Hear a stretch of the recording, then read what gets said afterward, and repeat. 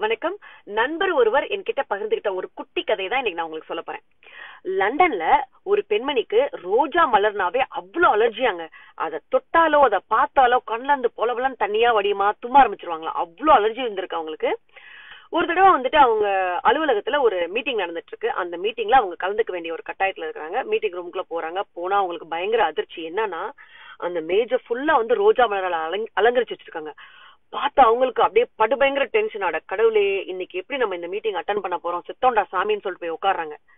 கொஞ்ச நேரத்துல கண்ணுல இருந்து அப்படியே தனியா வடியுது, தும்ப ஆரம்பிச்சிடுறாங்க. ஒரு வழியா அந்த மீட்டிங் முடிஞ்சு எல்லாரும் இருந்துச்சு வெளியே போறாங்க. அப்ப 2 பேர் சொல்லிட்டே போறாங்க, பாருங்களேன் அந்த டேபிள் அலங்கரிச்சு வச்சிருக்க ரோஜா செயற்கையான ரோஜா நம்மளால நம்ப முடியுமா அப்படின்னு சொல்லிட்டே போறாங்க. இதை கேட்ட அந்த அம்னிக்கு அப்ப தோணுது, அடக்கடவுளே இவ்வளவு நேரம் இந்த செயற்கை ரோஜாவை பார்த்தா நம்மளுக்கு கண்ணுல இருந்து தண்ணி வந்தது அப்படின்னு நினைச்ச அடுத்த நிமிஷம் அவங்க கண்ணுல இருந்து வர தண்ணி நின்றுச்சு. தும்மலும் சட்டுன்னு நின்று போச்சு. அந்த பொண்ணு மனசுல நினைச்சது இது இயற்கையான ரோஜா பூ இல்லன்னு சொல்லிட்டு அடுத்த நிமிஷம் எல்லா பிரச்சனையும் வந்துட்டு முடிஞ்சு போச்சாங்க. அப்போ அந்த மனசால நோயை வரவழைக்கவும் முடிஞ்சது, குணப்படுத்தவும் முடிஞ்சது இல்லைங்களா? அப்ப நம்ம மனசுதான் எல்லாத்துக்குமே காரணம். அதால பிரச்சனையை உருவாக்கவும் முடியும், அதே பிரச்சனையை தீர்க்கவும் முடியும்.